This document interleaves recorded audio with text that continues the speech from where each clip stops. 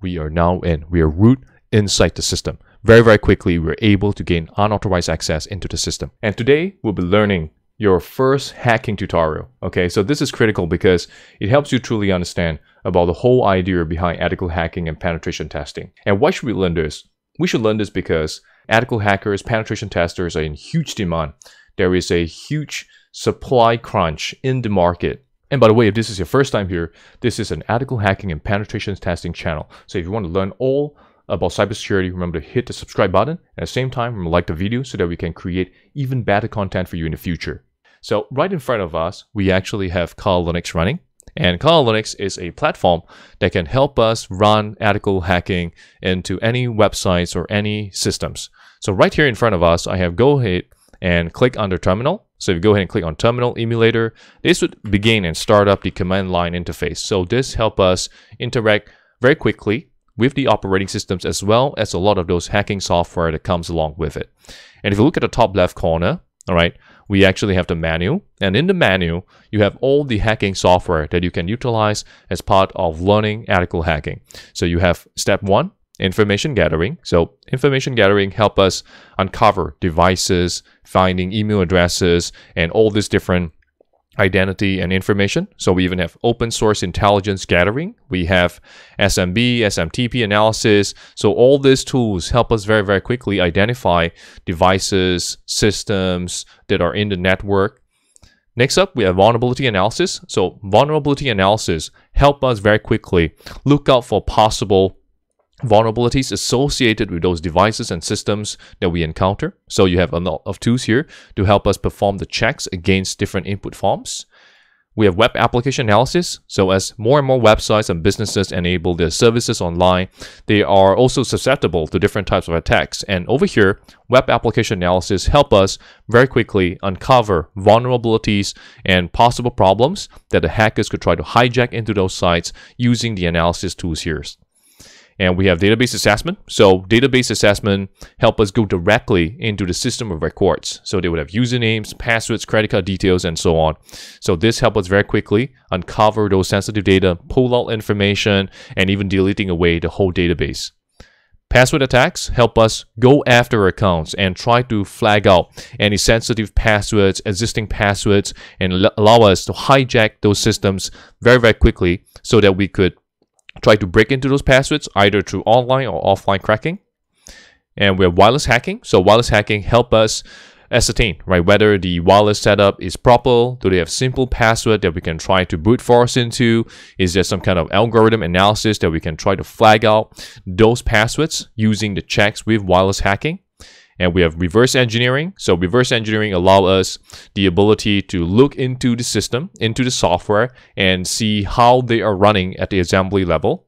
And we have the exploitation tools to help us break into those vulnerabilities so that we can gain direct access, unauthorized access into the system. We have sniffing and spoofing. So this can be utilized for man-in-the-middle attack, and we can do address resolution protocol poisoning. And we have post-exploitation. So post-exploitation is now we're in the system, what exactly do we do to try to further our attacks? Can we try to launch attacks against other devices, other IP addresses, other systems and information, all right?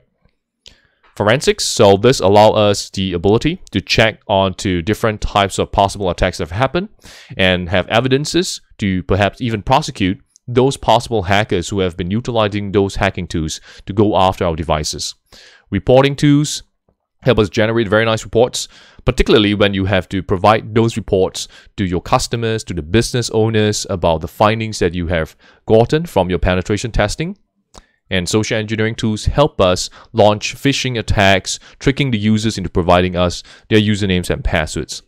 So now we've gone through the overview of Kali Linux, so we can very, very quickly identify all this different software that we can use in different phases of the cyber attack chain.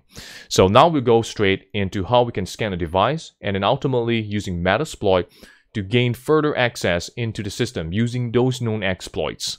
And what you want to do now is to go ahead and enter into Rapid7 and Metasploitable, which is a virtual machine to test Metasploit on. So this is a wonderful operating system that is available in virtual machine format that you can use to actually run all these ethical hacking techniques on. And at the same time, you can use Metasploit in conjunction with Metasploitable 2 to to actually run all of those hacking techniques that you will learn in this tutorial. So as you can see here, all you got to do is scroll down further and you have download now, right? So fill out the form to download Metasploit 2. So in this case, you can enter your name. So in my case, I enter Liang Yang followed by Loy. And your job title is I'm an ethical hacker, okay? And you can select your job level, all right? And you can select your company and so on. So I'll enter security admin and I can enter my company as say a YouTuber, all right? So I can enter your work phone number, all right? So you enter your work phone number, whichever the case is, your work email address, and you have your work phone number, all right? And the country that you're in. So I'm residing in Singapore. All right, so go ahead and enter all this information and click submit. So what is Metasploit?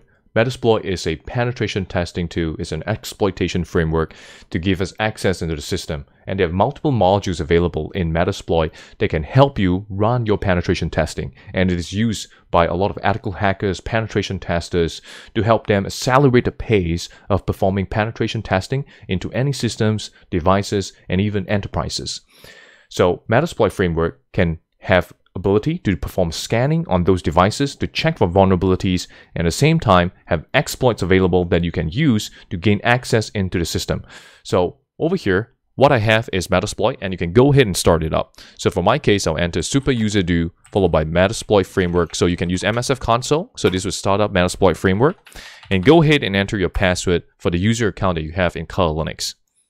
So right here, we're starting the Metasploit framework console and we're in. Okay, so we're in Metasploit, and all you got to do right now is enter a search. Okay, search can actually help you search for specific exploits that you want to find on a target machine. All right, so for this case, what you can do is you can check out the previous video that we're looking on Nmap to help scan those devices for vulnerabilities. So in this case, what I can do is to go ahead and open up a new command line interface or terminal, and I can do Nmap followed by the target IP address. So in this case, it's 192.168.0.212. So you can also use Nmap against a specific domain name. All right, so if you are targeting and you're going after a specific website or a specific domain, all right, you can use Nmap to help you find out those services that are inside the system. So what we'll do now is to use an option to perform a much more comprehensive scan. So I'll go ahead and enter Nmap followed by -S capital V followed by the IP address of the target machine. So here we have 192.168.0.212.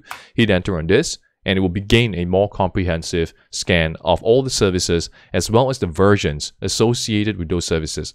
And once we have the version, it will be much easier for us to be able to flag out those exploits that we can utilize as part of hacking into the system.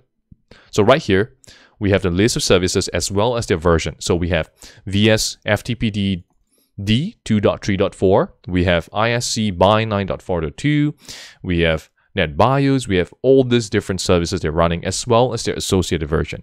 And once you have the version, it is much simpler and is much easier for us to find those exploits associated with a specific version. So what I can do next is to go ahead and go back to Metasploit framework that we have launched. And all I got to do is search VS FTPD and hit enter on this. And right here, we have a specific exploit that we can use to go after the system and to gain unauthorized access into the system.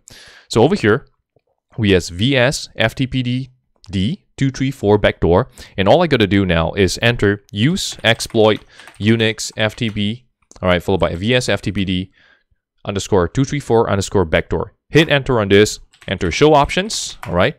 And right here, we have rhost. So what rhost stands for is the specific target IP address. So all I got to do is enter set rhost 192.168.0.212. So this is the target device that we're going after. So what we can do next is to enter show options, all right, and we can enter set payload, and you can do a double tap, and right here we can see there is one payload that we can utilize. So what is payload? Payloads are the kind of shells, the kind of interaction that you want to have with the system after you have completed the exploit. So all I got to do right now is enter exploit, hit enter on this, and right here we are in. We are inside the system. All right, we have command shell session open. All right, and this I can enter who am I? We are now in. We are root inside the system. Very, very quickly, we're able to gain unauthorized access into the system.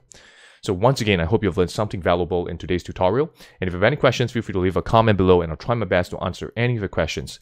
And like, share, and subscribe to the channel so that you can be kept abreast of the latest cybersecurity tutorial. Thank you so much once again for watching.